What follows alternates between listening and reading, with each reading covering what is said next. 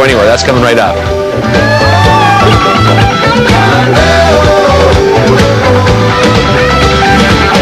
Thanks. Dave? Thanks, honey, is what we're doing next. Thanks, honey. Isn't that great? I love it. How you doing, honey, is what's coming up next.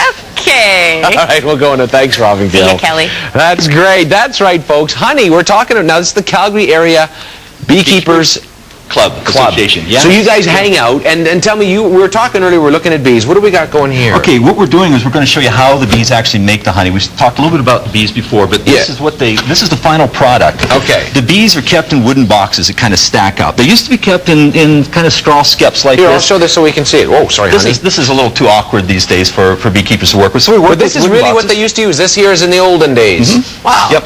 So the bees used to fly in and out of there, filled up with honey, then you dig it out with a knife. This is a lot easier what we're going to do today. Right. We put boxes like this on top of the hive, so that on the bottom of the hives where the bees live, the queen's down there, the brood's down there, the pollen's down, the honey's on the top. That's the residential districts at the bottom. Yeah, yep. And the storage area is in the top, so we put boxes like this on to start out. Fill the weight of this is kind of light. Kind of light. So there's nothing there. And you guys, what is that? It's just, we call it foundation. It's plain beeswax, and it has a little pattern on it so the bees can start making comb. When they make the comb, now feel the weight of this. Right.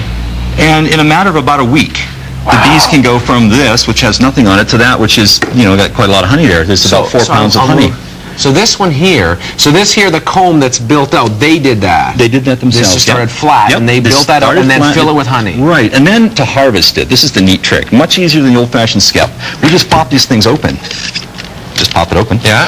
And you can see here now, they didn't have a chance to finish the wax that's hidden kind of inside of here, Dave. Yeah. That's because it was behind the plastic. But all we need to do now, can you do this? Sure. You want to pull some of these out? Just show them how you clean them up and trim them. So you've done tell us what you're doing here, Erica. You just take your thumb or finger or whatever and... Usually a sterilized knife. Yeah. Or a sterilized finger. Yeah. Yeah, I'm using my... I'm going to imitate what you're doing. So just scrape off the wax. So you're preparing the honey for packaging or for marketing or for eating or for sale. Okay. Once you get to this stage, then we want to cover it up so that in the end, it looks kind of like this and doesn't leak all over your hands when you're walking around with it. Yeah.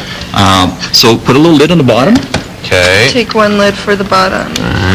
One lid for the bottom.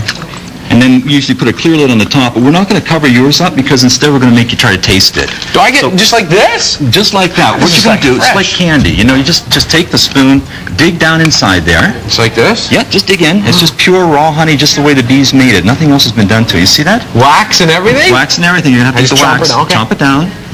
Yeah. Is he doing okay? Yeah. So you can't get honey any fresher or any purer because nothing's been done to it. It hasn't been squeezed or pushed into bottles or anything. It's just the way the bees made it. About a week ago, this would have been in a hive of bees. Now Glenn was saying that he heard that honey is actually bee puke. Is that true?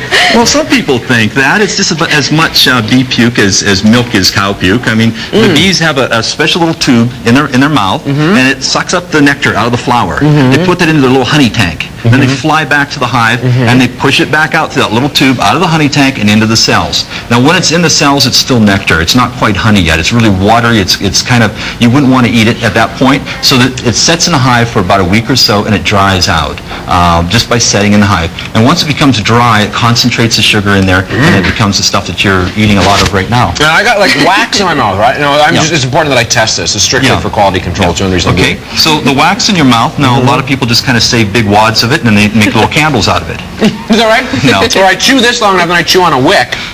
And then Dave puke is candles. And that's how candles are made. Kids at home, tell that to your teachers at school today. You could do that. You could eat the wax. A lot of people eat and swallow wax. It's good for you. Is that? Yes, it is. Now, we have a number up, 212, and the rest of those numbers. What is that number for? 212-0868 is the number that they can leave a message, call, and get in touch with the Bee Club. So if you don't want to buy honey, you can make your own honey. You can join the Bee Club. Is it fun to do? Beekeeping is a great hobby. It's inexpensive. It's something to get you out of doors. And, of course, you're helping the environment in everywhere you look at it. You got a meeting coming up. What's happening next week? Next week on Wednesday night, we have a meeting. So if anyone wants to get in touch and wants to come to the meeting, they're certainly welcome. And could they try some of this when they're there? They can try some honey while they're there. Honey? That's great. Okay, Terrell, we got our coffee club winners. Is it okay if I better not have any mouthful? I'll just chewing on wax. It's just gum now, folks. This is delicious. Okay, we have our coffee club winners in. Lindsay, it's great to have you. Who did you choose for today's coffee club winner?